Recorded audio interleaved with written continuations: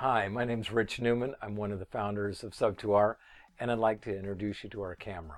This is an open architecture camera, and by that we mean we wanted to give the user as much access to the imaging process as possible from the moment the light enters the lens until it leaves the camera.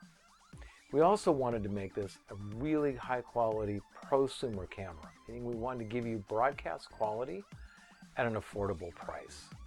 So in this video, we're going to show you all the wonderful things that are inside this camera. And with that, let's tear it down. First, a couple of basics about the camera. Weighs in at 420 grams, so just under 15 ounces. It's 33 millimeters tall. It's 109 millimeters side to side. And front to back, it's 93 millimeters. Before I tear it apart, a couple of things I want to point out on the front. We have dual onboard microphones. We have an Rgb LED indicator and interchangeable 12 millimeter optics. So when you look at the back side of this camera, you realize it's not your ordinary camera. You've got auxiliary power in, you've got auxiliary I/O ports, you've got a USB 3.1C port, you've got an Ethernet connector, and you have an auxiliary I/O port. And the auxiliary I/O port will allow you to attach something like a set of headphones with a boom mic, and now you're connected directly to the camera. Okay, so now we're going to take this thing apart. First thing we're going to do is remove the lens, just unscrews, and then we're going to remove the 4 screws that hold the front plate on. So now that the screws are removed, front plate comes off, and inside you'll see the camera board.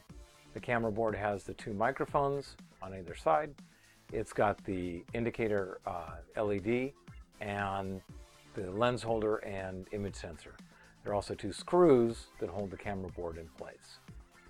Once those screws are removed, you can remove the camera board, and this is replaceable so that you can swap out different image sensors. This is says 1080p, it's actually a 4K board.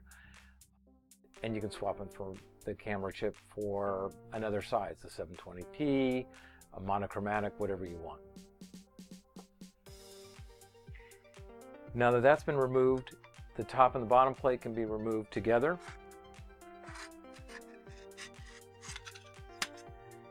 And now you've got basically the motherboard and the memory connected together. So we've removed the passive cooler off the SODIMM for this part, and the camera comes stock with a 4 gig memory card, but the memory card can be removed and upgraded to up to 8 gigs if you want more memory on board, if your application requires greater processing. When we designed the Sub2r camera, we wanted to give the user as much control over the imaging process as possible from the moment the light hits the camera until it leaves the camera. And it all begins when the light enters the lens. We chose a 12 millimeter lens because you can get very high quality lenses. They're very affordable. They're much better optical quality than a 1 millimeter or pinhole lens that you might find on a mobile device, and far more affordable than a 25 millimeter lens that you would find on a scientific or professional type camera. We've made it easy to change the lenses. They simply unscrew, and you can screw a new lens in, and that's as easy as it is to change the optics. It's also easy to change filters on the camera, because notice this one has the IR cutout filter on it, and this lens comes without. Now we're looking at the camera board, and there's a lot of things that are going on in the camera board. First, I'm going to point out the microphones. We have 2 studio quality sub-26 dB mics, and in keeping with the spirit of the entire configurability of the camera, the microphone boards can be removed, and you can either replace them, upgrade them, or you can use these channels for low bandwidth data. So if you want to record, say, temperature or pressure or some other bit of information from a sensor and have that information interlaced with video stream, you can use these pins to connect directly to the camera and then allow that data to be interlaced with the video stream. Also on the camera board, you'll notice here is an RGB LED. This allows you to configure the indicator light. And if you're going to put the camera in a housing, for instance, for an ROV or maybe a drone, and you want to be able to see what the status of the camera is and be able to make that status something that's important to you, you can program this LED to give you that information. And then finally, on the board we have your image sensor here. This is a native 4K image sensor, although the board says 1080p. We had these silk screened before we actually upgraded all of our first production boards to 4K. One of the many aspects we built into this camera is the ability to swap the camera board itself. And what this means is it's the board that contains the sensor. And if you get a 1080p camera, maybe you want a 4K camera, or a 720p because it has different characteristics that you need, you don't have to buy a brand new camera. You just buy a new camera board and upgrade. And the camera boards snap out.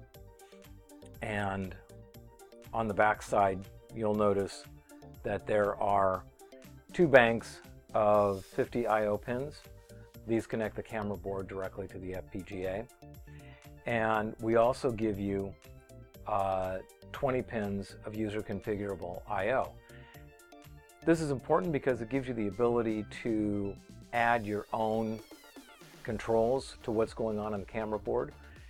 We put them on with the anticipation that somebody might want to add powered optics. And this would include power zoom, power focus, powered iris, mechanical IR cutout, maybe a mechanical shutter. But you're not limited to that. These are user configurable I/O pins that you can define and support whatever projects you want to explore and play with. So now we're looking at the top side of the Fpga board. And at the heart of this is a Xilinx Fpga. We use this to be able to control and process the onboard compression, our ISP functions, and if you want to add your own functions, you can do that. You can also replace our code with your own.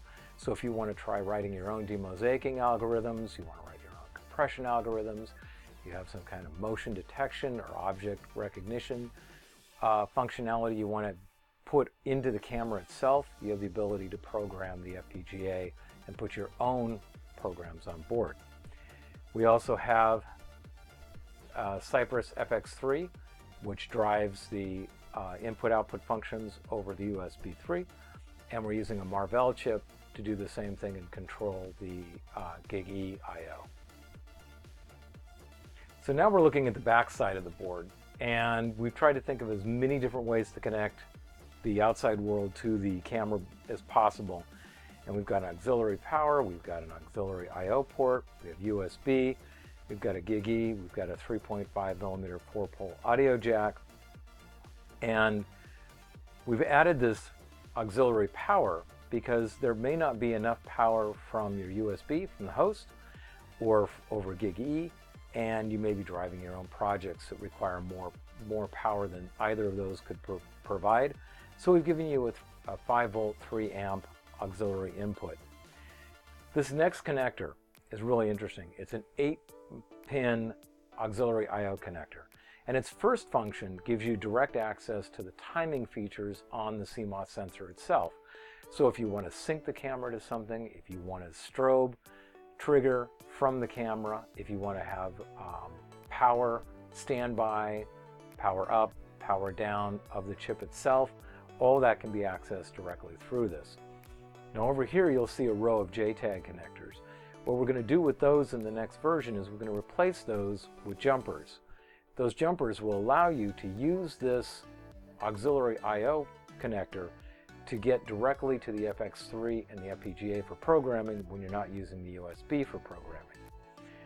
We chose a USB 3.1c connector because it's universal. There's no up or down, so you can't make a mistake when you plug it in. Your typical RJ45 GigE connector, and the last one, the auxiliary audio port. When we went and talked to the Twitch streamers, we said, hey, what do you want? And they said, we want to be able to plug a headset directly into a camera. I said, okay, well, what does that mean? It means that you have to have this device look like a stereo output from the host, which we did. And then we take the mono input from the boom mic, and we can split that equally into 2 channels. Those 2 channels are then interlaced with the video stream like the onboard audio is. And then we give you the controls on board to be able to pick which channel and control the individual gains on those audio channels. So now we're looking actually at the underside of the Fpga board. And you'll notice here that we have a bank of SODIMM memory. We're using high-speed memory because we're doing onboard compression for 1080p and 4K. This memory is upgradable. This particular piece here happens to be 4 gig. If you needed more memory, you can upgrade to 8. Or if you're doing a function on the camera that doesn't need memory or doesn't have as much compression requirements, you can drop this down to lower memory or no memory at all, depending upon your application. You'll also notice that these are the 2 50 IO pin connectors to the camera board. And then you'll notice this connector here. This is a PTO connector. And one of the things I hate when you have a project like that you're working on and you want to find power that you can use to, say, power your own project, your own device. Maybe it's a Bluetooth or Wi-Fi module you want to put on here. You're always tapping around and looking for some place where you can get power, and then you have to solder wire to the backside of a cap or a resistor. You're worried about damaging the board, etc. So what we've done is we've given you this bank of connectors down here, and this is actually isolated regulated power. It's 2.5 and 5 volts. This gives you the ability to power your own projects right on the camera board itself. Okay, this is my favorite part in the entire camera because it looks like a spaceship. I love it. The SODIMMs are going to run really fast and really hot when we're doing the 4K compression. And to passively cool them, we had to have a really sophisticated passive cooling device. This takes the heat off the SODIMMs on the bottom side of the Fpga board and runs them to the side extrusions to get the heat out as fast as possible. When we designed the housing, we had 3 main criteria that we wanted to keep to. And that was that the housing had to first be strong, so it would protect the camera in whatever environment you could put it into. It had to be an integrated heatsink because the unit is passively cooled. Every aspect of the housing had to act like a heatsink and take heat from the inside of the camera and to the outside. And it had to be as versatile as the camera is. So to begin with, you notice we built this out of extruded aluminum sides. We have 12 gauge aluminum top and bottom. All of this is connected through thermal material to the boards on the inside, so the entire housing acts as an integrated heatsink. And then you notice on the sides we have these industrial standard dovetail grooves. What these allow you to do is to hook different things to the camera and the camera to other things. So if you want to mount it on a drone, in an ROV, or if you want to put lights or other kinds of equipment attached to it, you can do that. And then on the bottom it has a standard 1/4x20 tripod mount. Thank you for watching this teardown video. If you've got questions, you can reach us at info@sub2r.com. A lot of people have wondered, where do we go from here? Well, the first 24 cameras have been built and we're currently road testing them. As we make some minor adjustments to those cameras, we look to be going into production about the 4th quarter of this year. If you'd like to reserve a camera, you can go to our website, sub2r.com, and follow the links to reserve a camera. Thank you for watching this video.